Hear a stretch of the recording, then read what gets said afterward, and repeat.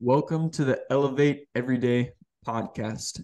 I'm your host, Cade Junkerth, and I'm joined today by a great guest. He's an expert in mindfulness, journaling, and something called laughter yoga. And I see why he's been successful in this area because I love this guy's laugh. He's got a good energy. You guys are going to get a lot of value from Peter today. And he's also got an app that helps you with mindfulness and gratitude that we'll talk about at the very end of the podcast. But super pumped to have this conversation with Peter. Guys, listen in, listen to the very end. He's going to give us some really valuable knowledge on how to be mindful, journal, and use laughter yoga to improve your state and your energy. So enjoy this one, guys. And thank you, Peter, for being on the podcast, sir.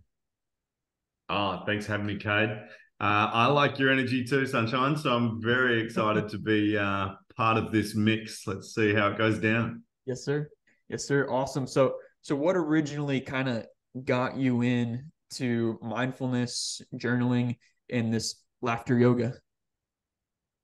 Yeah, well, there's a journey there. I mean, as a kid, I was always surfing. So I think like you kind of, when you're in the ocean, you've got this connection with nature, which is definitely a part of mindfulness in that quiet time and, that serene world. You can, catch that vibe, organically. Okay. And then as I grew up, yoga wasn't as popular as it is now. But I was interested just for helping, like everything I do kind of revolves around surfing. So, I was taking up yoga, and then they had a meditation at the end of yoga, Okay. which really, was inspiring on that level. And I suppose it was, there was professional surfers and people that were interested in yoga and things like that, which was an influence, as much as, I was growing up in the pretty wild times of the 90s, which a lot of professionals weren't taking it as professionally as they do these days. But Okay. yeah, I got some positive influences and some routes to goal through that. So that was probably my first check-in with mindfulness as a formal practice. Gotcha. But then, life kind of has its way, right? You always start somewhere, and then you weave through life, and things don't always go as you thought they would. Right. Okay. But yeah, I think I picked up journaling. It would have been much more recently. It would have been maybe 10 years ago. I got a book called Write Yourself Happy. Okay. And I've got a lot of books on the shelf with happiness in the title, would you believe? Uh, and I took this course. So it was like, 10 questions on like 10 different common elements of life. And once that was over, I really noticed that was a missing component of my life because it set me up. It made you shift your mindset into, how good your life was and how amazing, there was opportunities all around if you just focused your attention there. So yeah, that was my journaling. I'd always enjoyed writing. Like I'm a pretty keen writer. Whenever I get a birthday card, I fill the thing to the max, or just texting friends or something. I'm always pretty happy writing. Right. But yeah, the laughter yoga came. That was another little, just a sent to me through literally the crowd I was with, and people were doing laughter yoga in the park, which I thought was sweet and innocent and interesting. But when I did the training, there was a training. Literally, my partner had organized training in the living room of my house. Oh, wow. Uh, and so I joined that, and then I found the depth of benefit, and I was like, "Oh wow, this is actually really powerful." And do you know what? I think I could actually really do this. Yeah. It just spoke to me from all of my years of being, from the class clown as a kid to, just being, knee deep in the business world and seeing all of the stress and the challenge and just how people weren't really making the most of their life. Right. I kind of gravitate towards, trying to do life in the best way possible, as I'm sure you're the same. And, we find something that resonates with us and then we take it to the next level, right?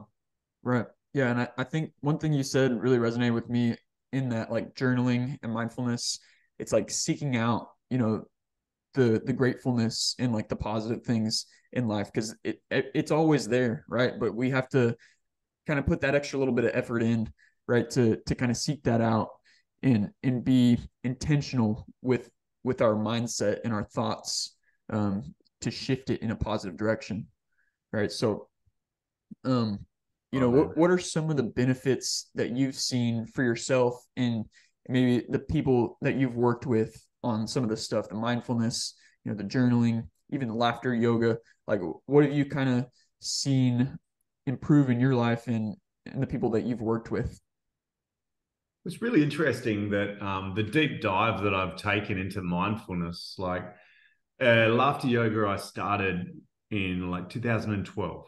And, that had elements of mindfulness within it. And there was a lot of cross benefits and cross references in the well-being world with a system of laughter yoga. But since I changed and started working on my app, I took a more direct route into mindfulness itself. Okay. And it's, for example, with laughter yoga, I would promote joy because it was a present state feeling that you could feel at any stage on your happiness journey, right? I don't like to oversell things. So if you are active, physically active, and that increases, your blood flow and you oxygenate your body and you feel amazing. And then if you put some positive actions and words like ha ha ha to it, like you can feel joy. Yeah. And you could feel that at any stage of your life. Now, with mindfulness, because it's more holistic, like there's quite a few elements to mindfulness, I believe I'm happier than I've ever been. And it's not based on the physicality, it's Right. more the mental state and the way of being. Yeah. So I feel like I can actually start selling happiness with mindfulness being that core base, mover to get you to where I believe is potentially a place you could be. Right. And yeah, that's a pretty brave thing to say, I believe. I think that's a super important point that you made, and that's something I've found for myself recently is you can you can create, more happiness in your life, and it's really a choice, right? It's not, I think a lot of people think you need to achieve a certain thing. Like, I'm going to be happy when I do this. I'm going to be happy when I get the house. I'm going to be happy when I get the car. I'm going to be happy when I get the relationship, right? But I think, when you work on the mindfulness, you work on your gratitude, you journal, you create the right mindset. It can really be a choice to decide to be happy no matter where you're at, right? Because you can, like you said, kind of seek out the positivity in whatever's going on. Mm. So I think that's a really Yeah, powerful the point. real key there, the key element with mindfulness there and what you're saying is the present state and not looking at the future, not looking at the past, but being comfortable being exactly where you are.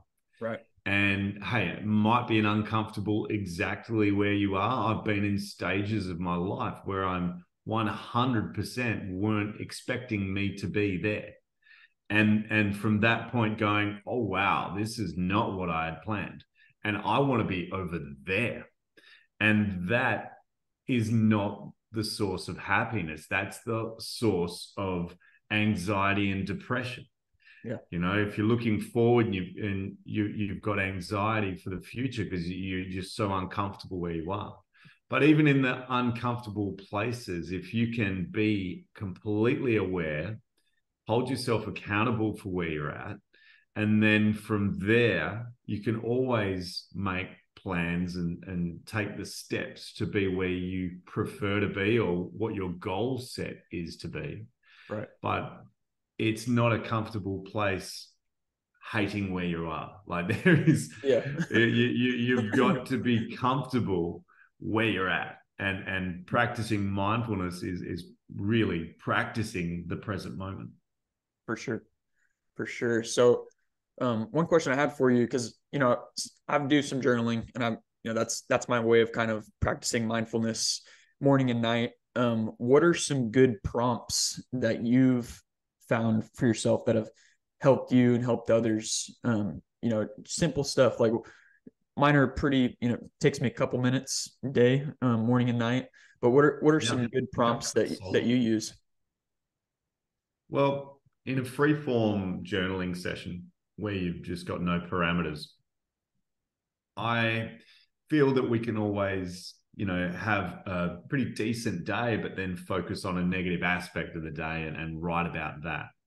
But the ability to shift the way you journal is also able to shift the way your mind picks up what you see in your world.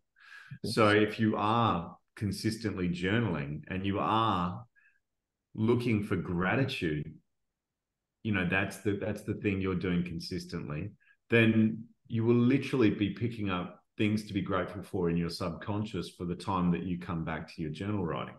Right. Now, just to simplify journaling, you could, definitely just start with the day, the date, and the time that you're writing, just to kind of be accountable to that factor of, finding some consistency. And if you're inconsistent and the time, that's fine. But it's just like another step of accountability, just to be writing down the day, date, time. Right. And from there, you more than welcome to write down your day. But you can amplify your journaling by writing in how you feel. Mm-hmm. You can amplify journaling by putting more of your feelings and senses and color and life into the words you write, because Right. words are so powerful. Right. Like, our favorite songs, books, movies, TV shows, they all start with words. And that collection of words really can turn something that's mediocre into something that's amazing. So creating something amazing is something with more life and color and feeling. And if you can do that, like if you just test that yourself, you journal without really considering that element, and then try again the next day and see if you can pull in as much of your emotions, feelings, senses, the sights, smells, the colors that you saw. That is changing the way that your brain actually sees your world. And in the same way that looking for gratitude in your world, if you're actually journaling with more of your senses, then your senses are turned on and you see the world in more color and life.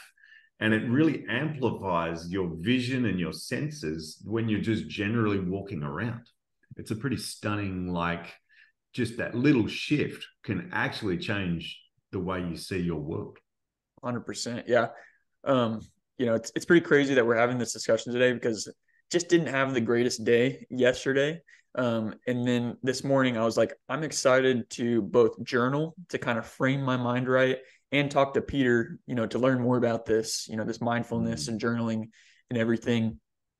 But some of the prompts that I kind of use, just what am I grateful for today, what am I excited about, those two simple things, combined with, like you're saying, like pay attention to the feelings and the details, how you're feeling, reflect, internalize, kind of combining that creates a positive mindset at the beginning of each day. And then if you reflect at the end of each day, I found, it kind of helps you reflect on the day, see what you did right, kind of reflect on what you could have maybe done a little bit better, and then be grateful again, and kind of also think about, what were some big realizations from the day. So those are some of the things I use. But I think what you said about, just paying attention to those details, I think that's where a lot of that mindfulness comes in, paying attention to the details of the day, the sights, the sounds, all that stuff. Even when you're walking around, like, paying attention to little details, stuff like that gets you more focused, gets you more present, like you're saying.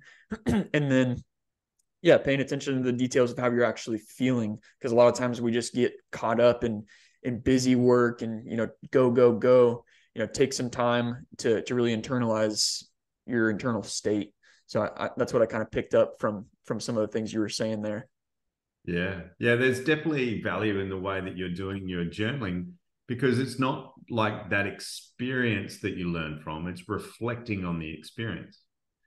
So, Right. you could just go day by day and have experiences that you were, whether you're winning or losing in whatever way you see it, but actually taking the time to look back and see, if there was potential for growth there For is sure. how you fast track your world to success in whichever way you want to see it. Absolutely. Absolutely. And I think writing organizes your thoughts a lot better. Like, yeah, it 100%. helps you more clearly think about it. So it's awesome. Cool. Yeah. And then what is, because we've mentioned it a couple times now, and the listeners maybe were just wondering because I didn't know what it was, but like how would you say what laughter yoga actually is? Like how would you describe that to the listeners? Okay, well, I've had a little bit of a break off laughter yoga because of this app that I've been working on. But I actually had my first laughter yoga session at a new yoga studio on, just a couple of days ago. Okay. And it was awesome. So it simply is an action or a distraction for the fact that we're not laughing. Or am I saying this right? We laugh without the action. No. Let me say it again. I'm stumbling over my words. Okay. So we laugh as a step into life, right? And it's a system of exercises where we laugh with an action or a distraction because Okay. we're not laughing with a comedy or humor response. That's what I'm Gotcha. trying to say. Gotcha. So, and another thing in laughter yoga, you can't do it wrong. So, as a lesson in my own book there. But it's there's four elements to it, right? There's a clapping mantra because when you clap, and you can do this in the gym, this is gold. I love like trying to connect the dots between my world and yours. All right. Yeah. So when you clap, you release endorphins into your bloodstream, which is a natural feel-good drug and painkiller, Wow. because we've got acupressure points in our hands, right? Yeah. So if you clap and your hands get warm and tingly, all right, and that's starting releasing endorphins into your body. Right. All right. So whenever anyone walks in the door, whenever, sometimes you might feel like you're going a bit over the top with your like cheering and that for each other in the gym, but you're actually activating this, system that's reducing the pain in your body, and it's actually making you feel better. So, Wow. like if you're at sport or theater and you're clapping, like, and you got this energy lift, you can Yeah. create this in the gym. It, And don't feel ashamed or don't feel like holding back. Like it's good. It's good. It's purposeful. yeah. The second aspect to laughter yoga is a mindful breath. So we just kind of take a break between the laughing section with checking in with a mindful breath. Because, if you're aware of your breath, you can be aware of how you currently feel. Like when you're breathing normally, you use about, zero point 0.6 of a liter. Oh, you do liters? You don't do liters. Yeah. But we've got a lung capacity of about 2 liters, right? And we use a good part of that when we're just, walking around normally. And when we're exercising, we really want to, just have that full clear of the lungs, right? To oxygenate the body. So laughter helps you do that too. But with a mindful breath, we're aware of how we're breathing and just checking in, grounding a little bit. And then with the laughter exercises, we just do a series of laughter exercises, starting from just very simple actions, just from like connecting and shaking hands and giving Okay. high tens and things. Gotcha. And then I work into more playfulness. And that looks like, maybe we're just walking around having a laugh on our phone, and that's kind of slowing into the playfulness. And Interesting. then we ramp it up, and we're like, running around the room like we're in a bumper car, bumping into each other. Okay. And try that in the gym too. Just just kind of get a little bit rough with each other, have a little laugh and a bump into each other. Just increasing that connectivity and playfulness. And then I finish with like, the hokey pokey, like you got the, you're Yeah. holding hands and you're like, whoa, everyone's like, and you're clapping and you're shouting and you're putting your hands in the air. And, positive motion creates positive emotion. Yeah. The laughter is everyone's heard that laughter is the best medicine. But to get consistent laughter in the modern world is really challenging. So, just to be able to do that, get as much laughter in as we can. We're laughing, we're having fun, we're grounding. We have positive affirmations just to lift the lid on, practicing being positive, and then finish with a meditation. And when you're so oxygenated and you've just been running around having the time of your life, you finish with a nice grounding meditation and feel into your body and feel that warm fluidity and the glow in your body. It's quite often like the best people have felt in a very long time. So Yeah.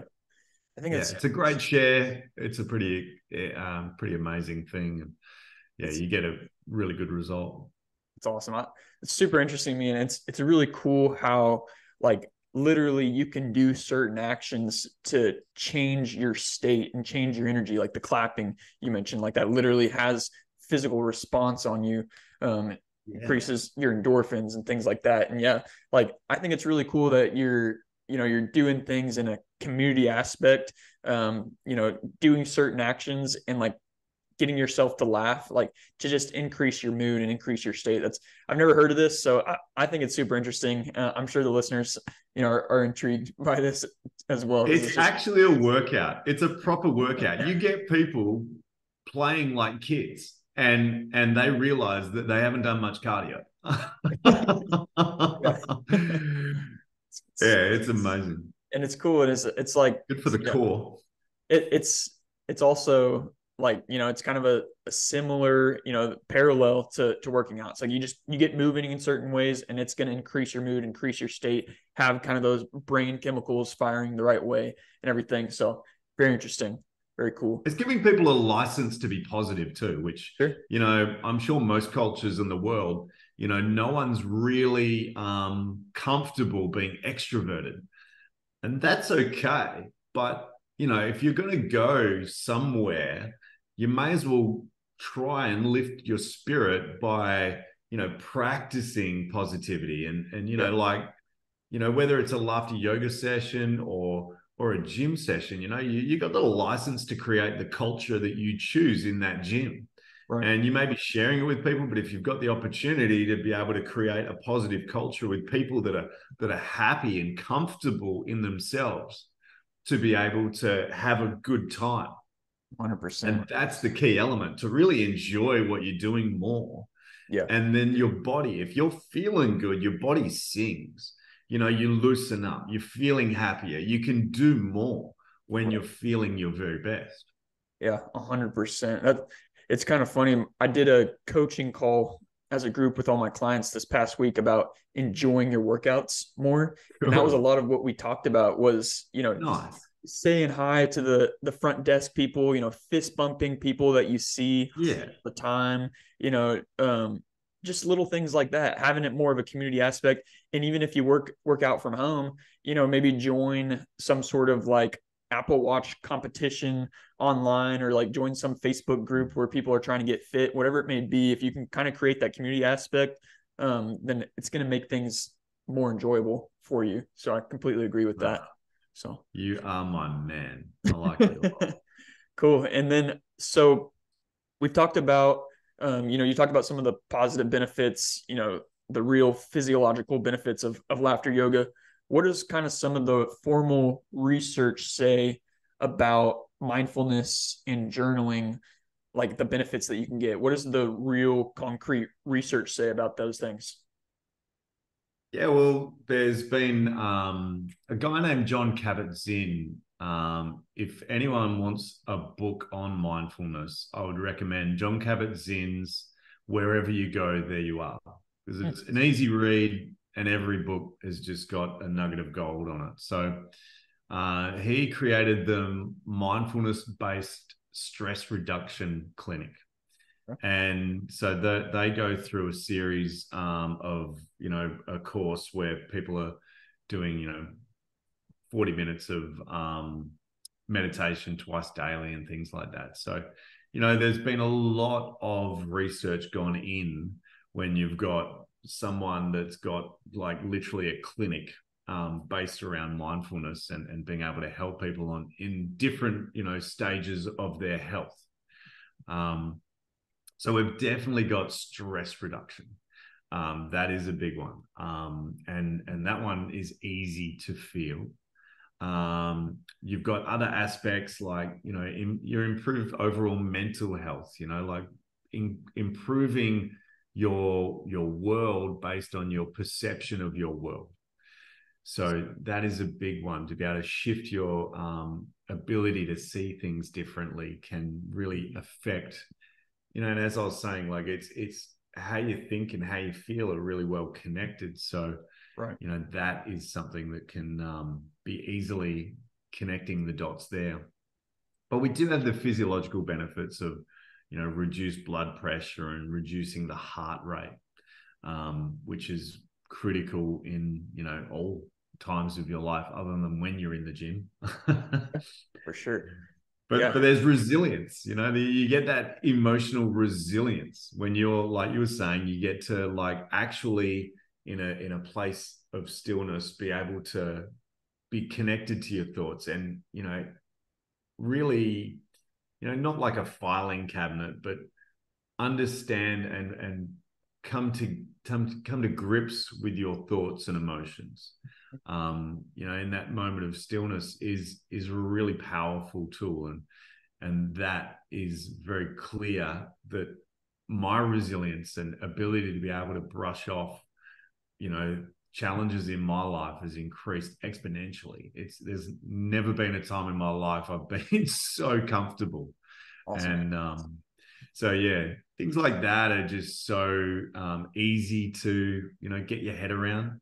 Obviously there's some things that are a little more anecdotal, and things that, but yeah, the studies, people are so happy to study it because they feel a benefit and they're like, oh, this would be fun. Why don't we study mindfulness?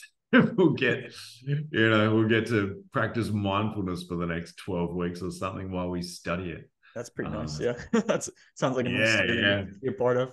But cool. So it's pretty amazing that literally our thoughts, and this is something I've talked about too before, our thoughts, what we actually believe, how we form our thoughts, our mindset is going to have a literal physiological response.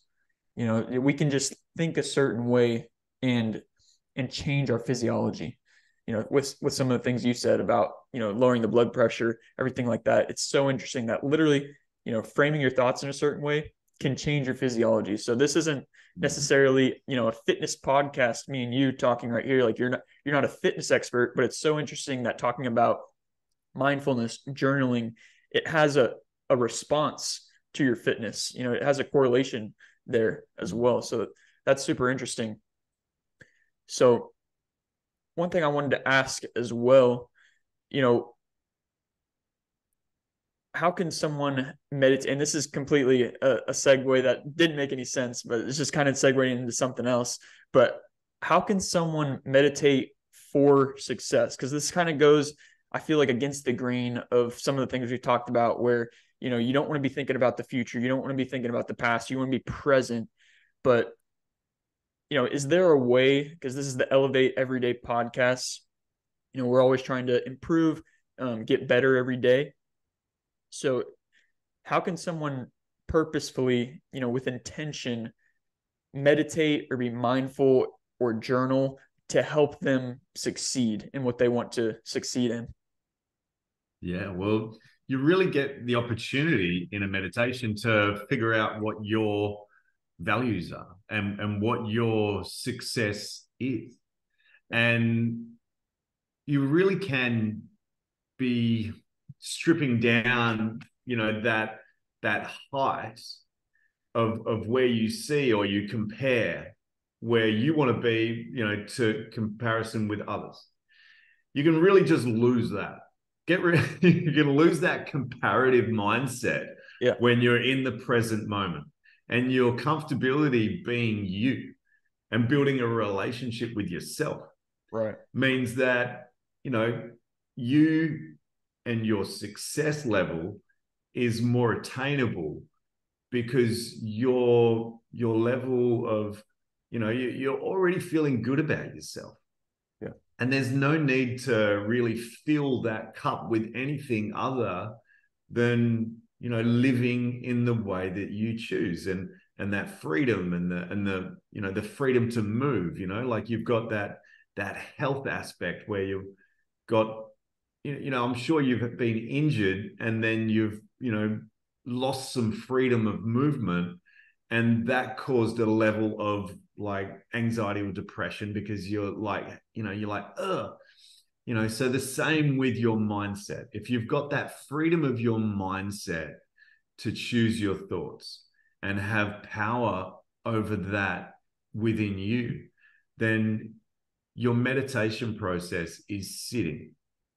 Your meditation process is filing your thoughts. It is not, getting that potential to be carried away by others and other people's expectations. So meditation is brilliant for creating success because it has your own interests at heart, and you get to sit with yourself, and I call it my lotto life. Like in a busy world, having time out for myself is what I like to call a lotto life, because Yeah. you can change the way that if you're always on and you're always trying to succeed at all costs, you're missing out on so much on that path. Now, a lot of people that you would perceive as being successful, if you were, sitting with them, you may not envy their position at all. You may not envy their mindset. You may not feel like they're actually living life right. Right. So, yeah, you get this beautiful opportunity in being a consistent meditator to just be way more comfortable with your own present moment, and that level of success based on your comfortability just pulls in a lot, and that makes success more attainable. I think that's super powerful, and kind of the way I heard that, relating it to my own journey is, I love the injury analogy, because sometimes your mind can just feel jumbled, and when it's like that, like you said, you don't have the freedom to have the right thoughts and kind of clearly think and organize the way you're thinking to succeed or reach what you want to reach. It just feels like it's jumbled, feels like you're stuck, kind of like the injury. Like you feel like you can't move right. You got to just sit there and wait till it gets better. So what I found in my own journey is with journaling, being more mindful, reflecting a lot more, trying to be grateful. I found that I'm able to start and end the day every day with a much clearer mind. And yeah, I've got more freedom to organize my thoughts and make sure that I've got the right mindset to set myself up to take the right actions to succeed, because I don't feel stuck. I've got that freedom. So that's what I kind of took away from what you said. I think that's super powerful. You're not so hard on yourself. You go, okay, Yeah. I've got this, I've got that. These things aren't going exactly how I planned. Yeah. That's okay. I've got time. I've got time to, feel this out, and there's no rush. There's no mad rush to get to where I thought I wanted to be right now. It's very interesting you say that, because before I started journaling and being more mindful, it felt like I had so much to do to get where I want to go. But now that I've started journaling and being more mindful, writing down a lot more, it just feels like I've got to do one or two things every day. And as long as I do that, I'm going to get there. It's just a matter of time. It just feels a lot more kind of step by step, as opposed to like, man, I've just got all this stuff to do and to get where I want to go. Right. So Yeah. very cool. I'm sure you've got a lot of people that you can look up to that have, achieved, and they're much older, and you realize that, okay, well, time is a, pretty hard thing to get a grasp of, but for myself with surfing, like not only have we got Kelly Slater on the Pro Tour at 51, but I joined a longboard club, like a Malibu club, and the guys that are in their 60s, 70s are ripping. They surf really well. So, that kind of gives you that breath of relaxation too, where you're like, okay, I can enjoy life for a very long time if I just Right. stay healthy and on top of not only my health but my mental health, and everything will come together fine, I'm sure. 100%. 100%. Well, awesome, Peter. Well, I feel like I could keep talking with you for another 2 hours, but I think we both got, it's late there for you. So we'll kind of wrap this one up here. But tell us about your Game On app. Yeah, well, the Game On app was a COVID pivot, right? I couldn't laugh out loud because it was a super spreader. And there was so many elements that brought it together, from, always my mind trying to find ways to connect the dots with the laughter yoga and helping people on their journey to find their way to win the day. Like, you always want people to feel their best and just give them the simplest tools and the simplest steps to get there.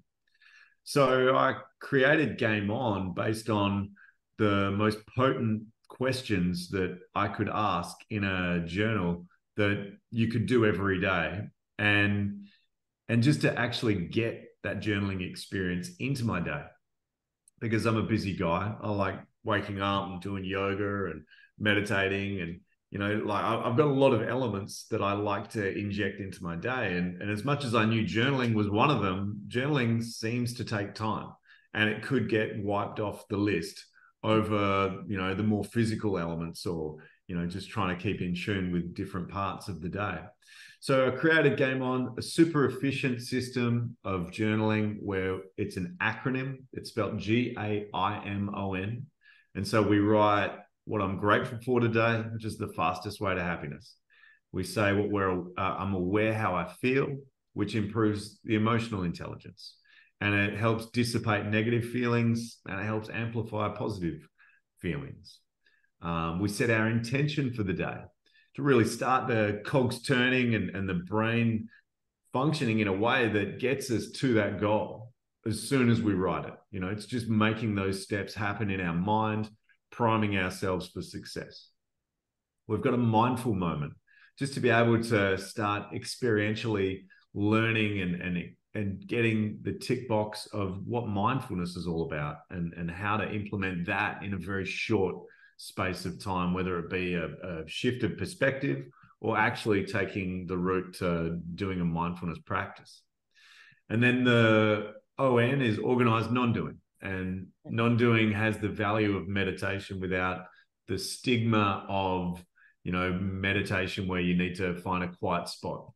But just taking a couple of minutes out of your day just to, reset, rejuvenate, relax, recharge, and just, put your tech away so that you don't have to always be on and always, getting information bombarded. So, Cool. yeah. So that's those steps. You then choose a picture that resonates with you, and your first three answers, the gratitude, the awareness of how you feel, and the intention, all get animated over that picture. Cool. And you get like a beautiful old school Instagram type feed where you can check in with friends, and like you have teams and groups. So, you can have a circle of your friends or family, or, high performing teams, or your gym or something like that. You're all doing the work together, and you can kind of see a depth of an individual when you see how they're showing up, and they're consistently, looking for a positive way to start their day. And yeah, it's a beautiful thing. And, we've had some incredible feedback and results from it. So it's been pretty exciting. Awesome.